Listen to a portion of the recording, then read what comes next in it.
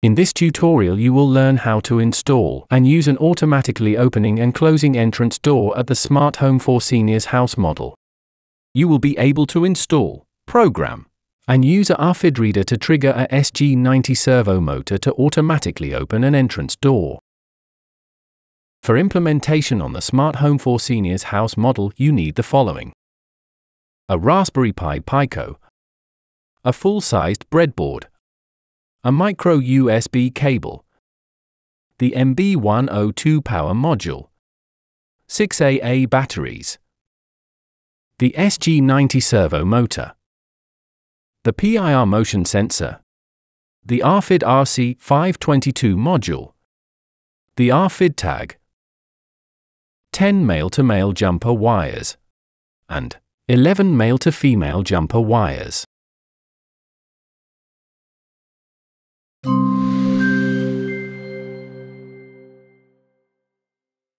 To make the sensors work, you have to: first, install the sensors. Secondly, connect the electronics. Thirdly, write a program code.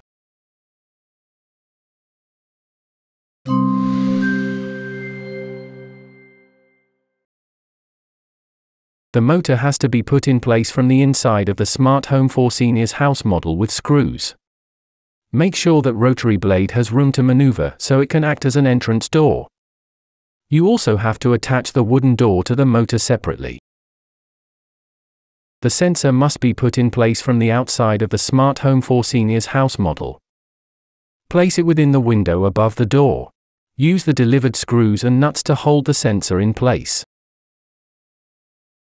Place the RFID reader next to the door and use the delivered metal screws and bolts to hold it in place.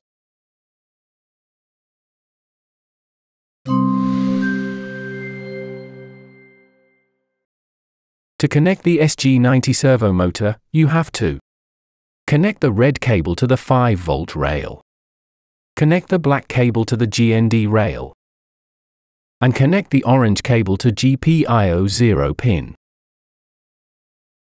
To connect the PIR motion sensor you have to connect the red cable to the 5-volt rail, connect the black cable to the GND rail, and connect the yellow cable to GPIO 22 pin.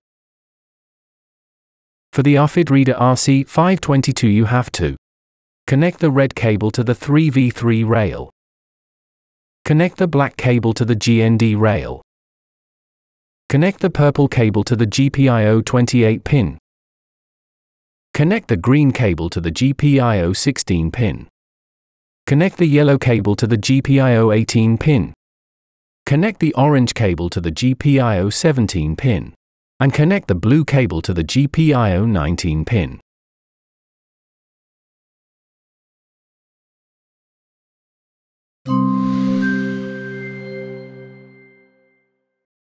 For generating the program code you will find a detailed description in the Learning module. Please follow the instructions there.